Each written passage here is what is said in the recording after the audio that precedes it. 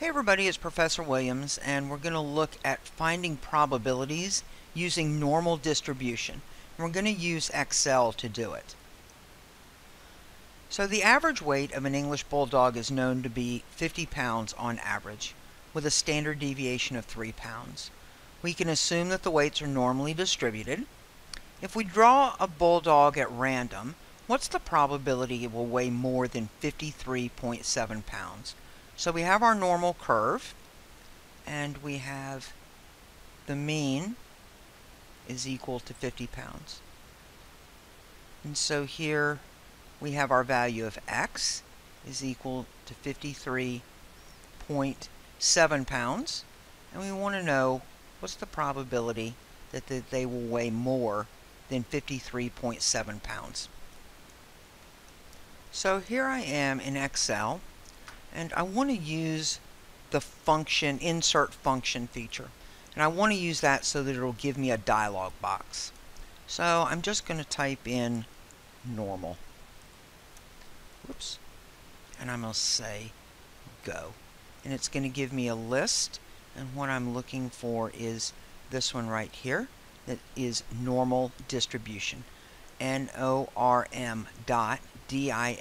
And I'm going to hit OK. So my dialog box is going to come up, and we identified our x as being 53.7. The average weight of the Bulldogs was 50 pounds.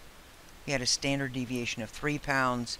And now I need to tell it the logic argument for this cumulative function. So because I want a cumulative probability, and because I'm dealing with a continuous random variable, then my logic value here is going to be true. And I'm going to hit OK. And so it's going to give me the probability as 0.89127. So now I'm back over here at my problem, and we knew that we were solving for this area up here above 53.7. And Excel gave us a probability that was equal to 0.89124.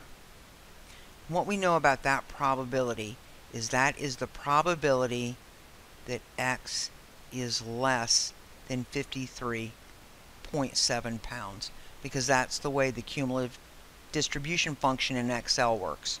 So now I know that the probability from 53.7 below is this 89124.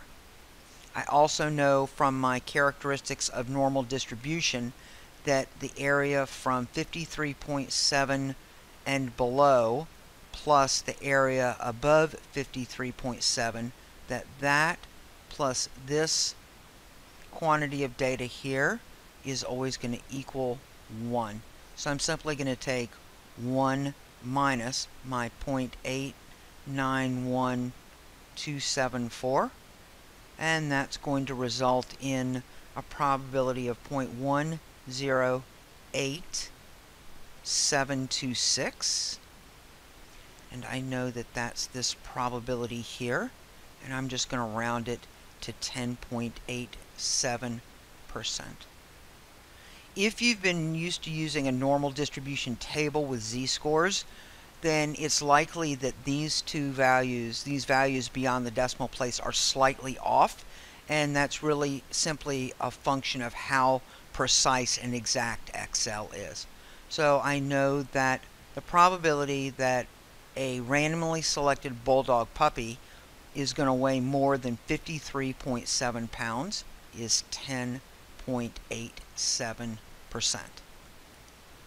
As always, I hope that you found this useful, and thanks for watching.